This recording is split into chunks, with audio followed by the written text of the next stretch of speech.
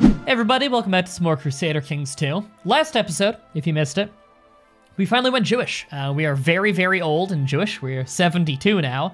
I kind of rushed to just revoke all the land because, you know, they're going to vote for whoever. We could die any moment, and they're going to vote for not a Jew because all the voters were not Jewish, so they're going to vote for someone of their own religion. So, I just revoked all the land. But I forgot there's actually a cascading effect. If one guy says, no, fuck you, and declares war, they're all just going to be like, oh, he's in a war, I could declare war on him. So a lot of them revolted. The ones who I couldn't just demand a conversion out of easily, which I got a lot of them through that. So we are Jewish, but we have a big revolt. However, between episodes, I just took a moment, it's still paused, and just looked at, I just took a moment and looked at, like, all of the people I'm fighting. I actually have way more troops than everybody that I'm fighting, so I could still crush the entire revolt pretty easily. The main problem that I foresee, and you know what? I'm actually going to split the army right now into two big groups here. And use this to just siege stuff. The main problem I'm seeing is money. We have way more troops than the enemy does. However, money is very limited right now, and that is a concern. Let's, gotta hate when it says, oh, they're leading troops. No, they're not. I know they're not. Because, look, they're like right here. It's just those three guys. So it's, these three. Okay. I'll need to figure out exactly who I want to use here. I mean, those three is the safe pick, but... Okay, yeah, I just have the 6 commanders. Okay, that'll do. So right now it's money is the big problem. We only have $86, almost $87, but we're using a lot more than we gain. Yearly balance, negative 400, which is really bad. If we need to, we could probably win with just retinue and then our vassal people. We could also potentially get an emergency alliance with somebody, although most people probably wouldn't be willing to because no other landowner in the game outside of our kingdom is Jewish, so they're not going to want to ally with us. We can't borrow money from Jewish merchants because we are Jewish, and so the only thing we could do is borrow money from these merchants who I can't pronounce. However, we are not on the Silk Road. To borrow from them, you need to have a Silk Road trade post, which we do not have, obviously. So, right now, the big thing is just knock out the war pretty fast.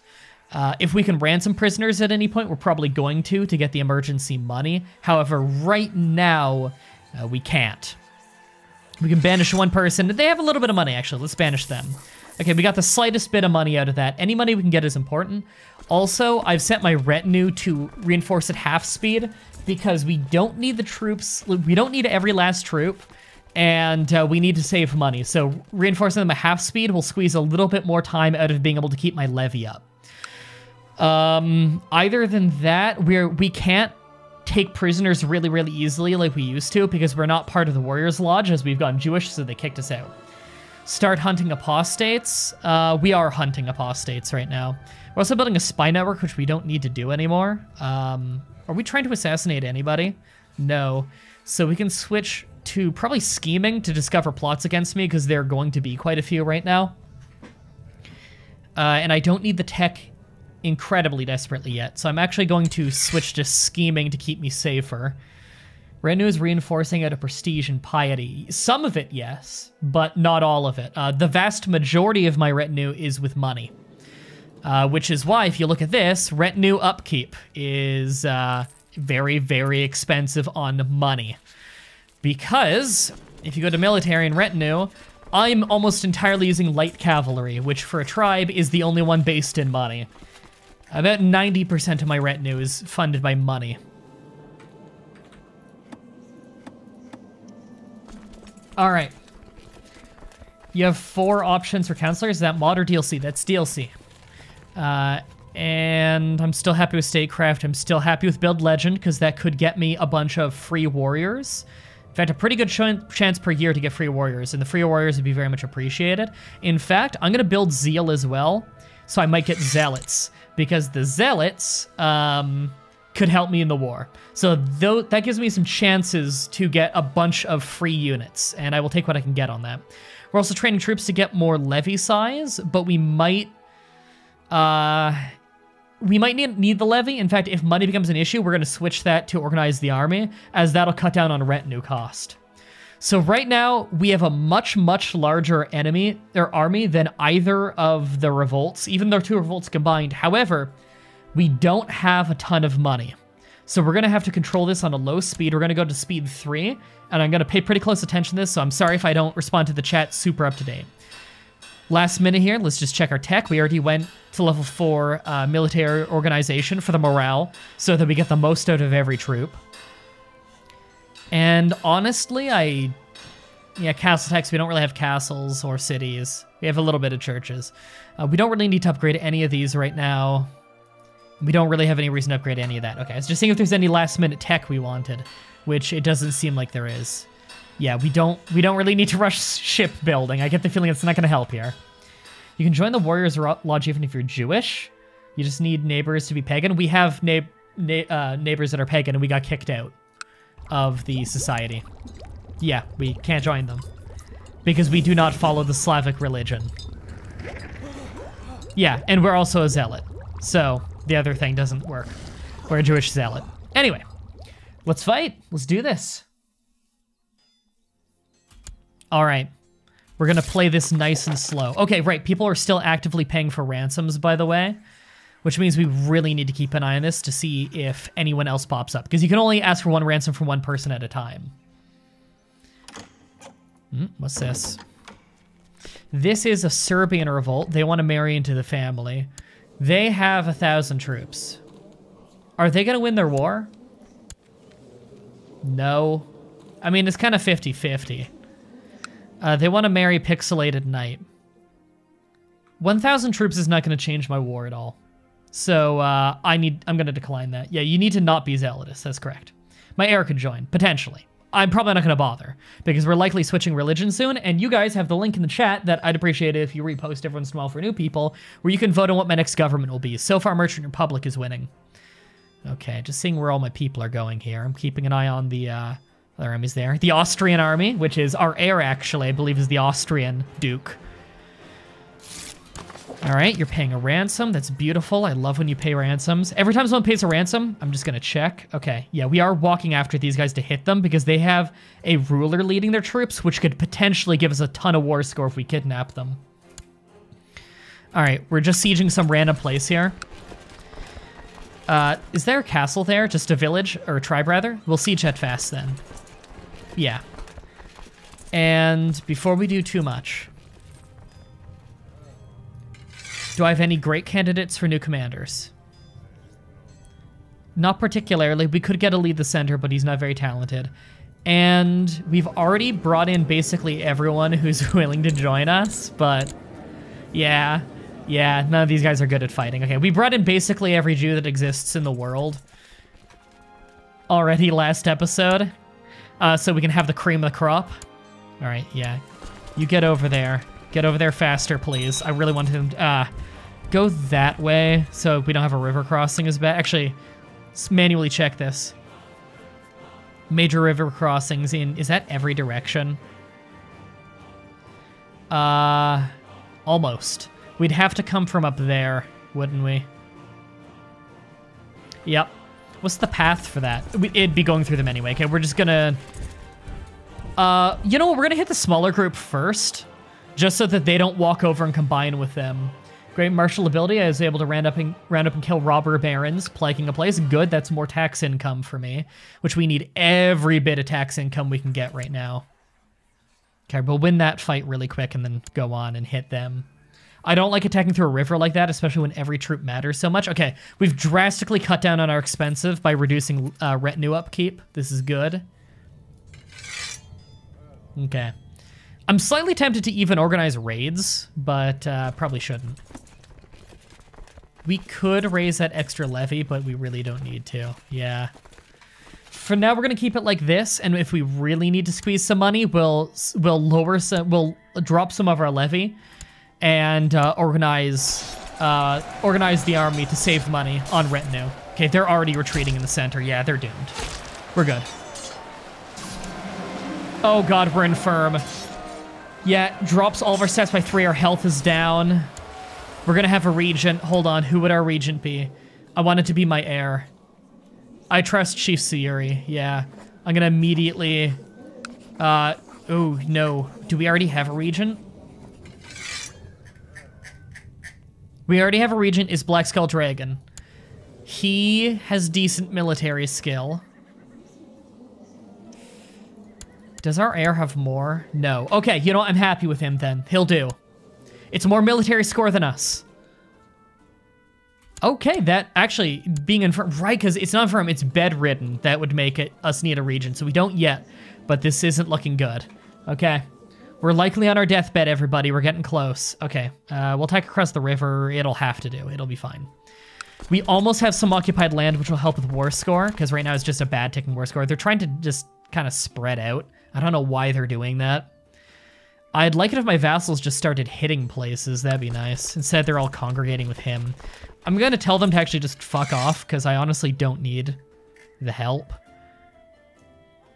No, that's manually ordering them to detach the army. I'd rather they just fuck off and go do their own thing, honestly. But the controls for that aren't as good as an EU4. Would it be a problem to start pulling Jews worldwide in to have people to give land to? We already did that last episode. We got almost every Jew in the world who was willing to join. There's like 3 left. All right, we got our battle here. How's this looking? Their commanders are shit. We're fine. We're taking through a major river, which sucks, but their commanders are horrible. Okay, that siege is done. That was all the land there, which immediately gave us a lot of war score. Can I see the land of this revolt? Okay, it's not much. It's this and this. Okay, let's immediately go grab some of this land up, just so that they don't have a ticking war score against us. Okay, yeah, they're already retreating almost entirely. We're fine. They're sieging little bits here and there, but it's okay. What matters is that we own a little bit of their land, at least.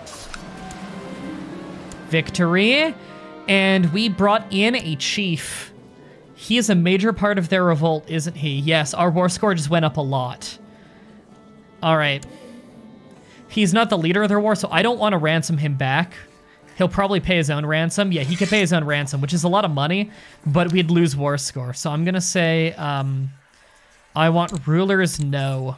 So we're not willing to ransom rulers because they gave us war score. And we're going to use this to unsiege this there. That instantly unsieged some of it. That gave us a lot of war score doing that. Okay, we're good. Can we plot to kill some of the revolt leaders?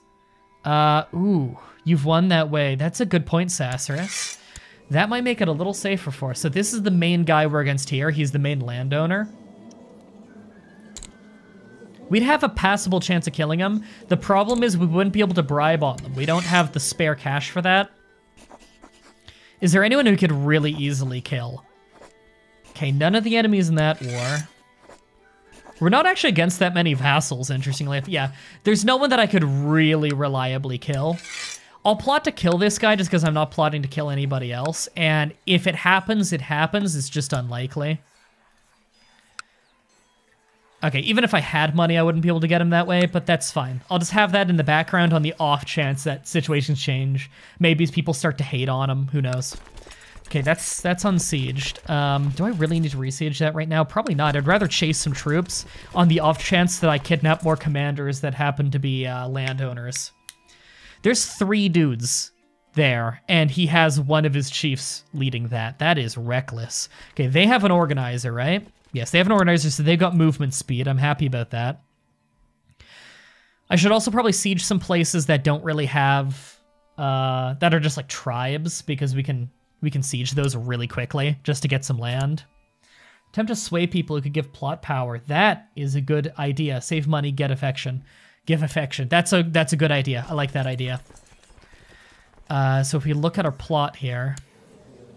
Oh, sorry. Plot power. Who'd give the most? Chief Wojtek, isn't he against us in the war? He is. I'll still try and sway him, but chances are low. Plot to kill the King of Poland for extra land. I don't believe I'm his heir right now. Yeah, I'm not his heir. Okay, I hope my, could you please go down there and do some damage? That'd be nice. I should just go right after their king soon. Because I really want to just, like, take some chiefs. If I need to, I'll ransom chiefs for emergency army money, but we'll see. Okay, yeah, we killed him as one troop. Okay, it's gonna be slow to siege that. Get across the river, and if we get an opportunity, we'll just jump in and hit some of their good people. See what we can do. I really do not like there being this taking so long. Too bad you were his heir. Yeah, for a very short time I was, but then it switched. I killed the previous king there too. Our money's getting very low very quickly.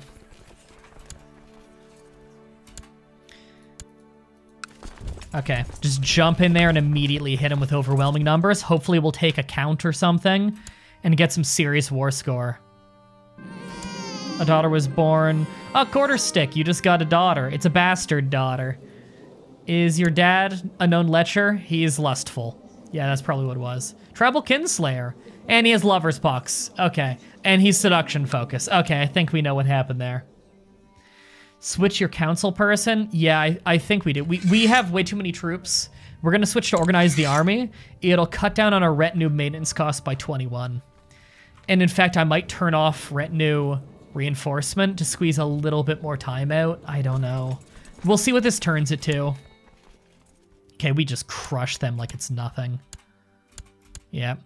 So that right there is a Slavic uprising. That has nothing to do with us there. I don't need to worry about that, okay. Whereas this is part of the Carpathian revolt, which is what we're dealing with. There we go. Okay. We captured somebody. We captured the leader of their revolt, didn't we? He's an emperor level. Why is he emperor level? He owns no land. I think he is just a regular commander. Yeah, it's just saying that he's in an empire. Yeah, because our war score barely went up for that. We could ransom him, couldn't we? For 10, and he's not willing to pay. Oh, he can't afford it. Okay. Okay, the king of the revolt just ran out of money. The king of one of the revolts just ran out of money. How about the king of the other revolt? He's still got a good amount of money left. Okay. When you're out of money, your morale goes down for your troops, and you can't last forever with your troops up. So I've mentioned this already. Do you have all the DLC for this? Yes. This war is getting interesting. Okay. I don't like that they've got that siege. I hope my vassals take care of that. Is this just, that's just a tribe? Good, we can get that land so they don't have a ticking war score on us. Okay, so we won a good fight there. I wish my guys would just kind of fuck off. They might not always comply, yeah. Attach this army and then cancel. I wish I could tell them to just go siege places, because that's what I want them to do right now. In fact, I'm gonna split up my army a little bit more to siege places faster. I hate to do this because I only have so many commanders. But genuinely, I really need to mass siege things. We've already won some big battles and everything. Okay, throw one up there. You can split. Ugh, that's not a good split to do. Okay, yeah, they can't split anymore because of the awkward numbers. Okay, those two can merge and stay where they are. These ones are gonna go down there. Okay. They're gonna still stay near each other in case they need to back each other up, but this way they can cover more ground. Surprised he still hasn't tried to eat some of the land due to revolts. Or the HRE hasn't tried to. Yeah, I'm surprised they haven't either. Military war allies siege. Military allies in war. Oh shit, I forgot about this. Good call. That was Aiden Zoom. Good call, Aiden Zoom. I genuinely totally forgot. Okay, yeah, I'm telling all my allies, go siege places. Let's take some land. Thank you so much for that, Aiden Zoom. I totally forgot that was in the game. I was thinking that that kind of thing was only for vassals in EU4. Daughter was born to some people. Okay, I've got $12 left. Okay, I'm gonna turn off retinue reinforcement to squeeze just the tiniest bit more out of this. Come on, what we gotta get is some sieges, because if we siege some places, we can get some money out of it.